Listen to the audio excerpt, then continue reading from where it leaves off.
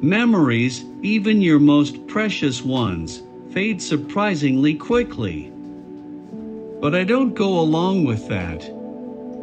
The memories I value most, I don't ever see them fading.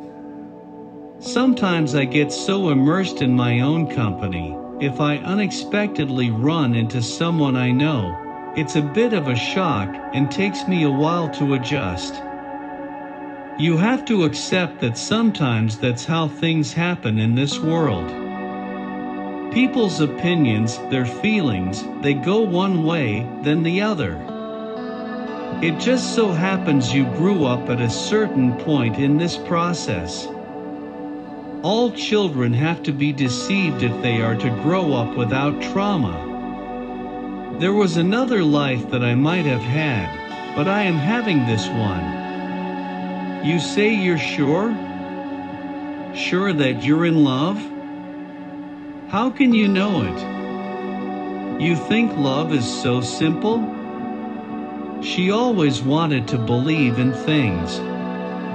The evening's the best part of the day. You've done your day's work. Now you can put your feet up and enjoy it. The problem, as I see it, is that you've been told and not told.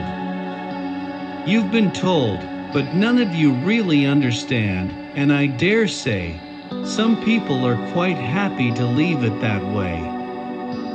Poor creatures. What did we do to you?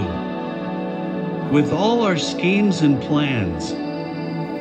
If you are under the impression you have already perfected yourself, you will never rise to the heights you are no doubt capable of. I can't even say I made my own mistakes. Really, one has to ask oneself, what dignity is there in that? You need to remember that. If you're to have decent lives, you have to know who you are and what lies ahead of you, every one of you. After all, what can we ever gain in forever looking back and blaming ourselves if our lives have not turned out quite as we might have wished? We all complete. Maybe none of us really understand what we've lived through or feel we've had enough time. A part of us stayed like that, fearful of the world around us, and no matter how much we despised ourselves for it, unable quite to let each other go. When you are young, there are many things which appear dull and lifeless. But as you get older, you will find these are the very things that are most important to you. And I saw a little girl, her eyes tightly closed, holding to her breast the old kind of world, one that she knew in her heart could not remain, and she was holding it and pleading, never to let her go.